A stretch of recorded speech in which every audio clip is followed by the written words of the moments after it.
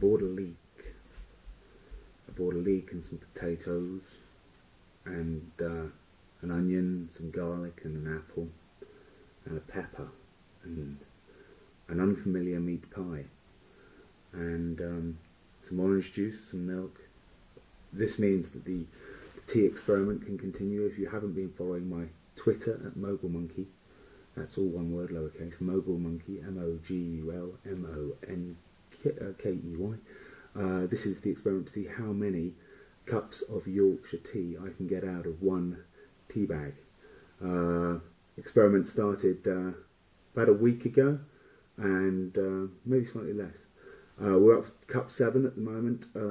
Tea quality is stabilised. The milk to tea ratio has not changed significantly since cup 5. Degradation was tanking, to be fair. After cup 4, I thought that the end was nigh and that I may have to end the experiment prematurely. Also, the experiment had to be put on hold because I haven't had milk for the best part of 2 days, because everything in Verbier closed yesterday and a half day on Saturday. So you live and learn. I won't make that mistake again. So I've got a leek, and I'm going to make leek and potato soup tomorrow with my leek and my potatoes. Interesting produce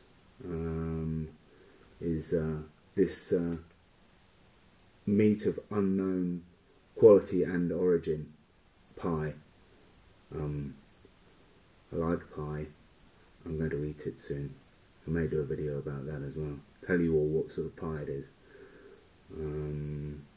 So I'm going to make my leek and potato soup, and I'm also going to make a curry.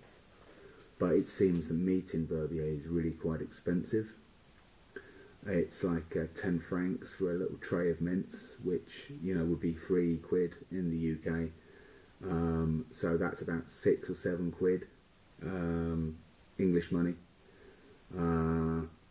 So I've gone for an alternative. I'm going to try making my curry with beef heart, and I reckon if I cook it slow for a while, then it's going to be tasty, it's going to work, and it's going to be a cheap alternative to sort of beef or boeuf, as they say. So I've got some tuna as well. I'm good for pasta. I've got some eggs. I've got some stock from a soup. I've got pepper. I've got herbs de Provence, should I want to make a bolognese or something.